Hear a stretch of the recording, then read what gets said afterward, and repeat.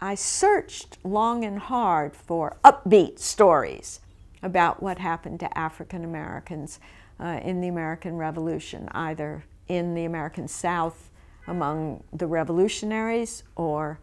in Canada. And sadly, I will tell you that I really did not find any. It's important to remember, I think, that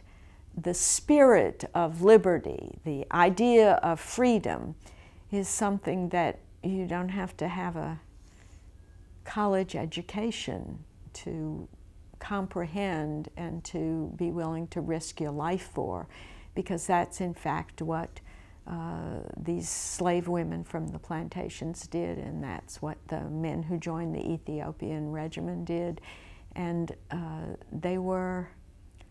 never really, certainly ever granted equality, but in many cases they came to live a life in Canada that was as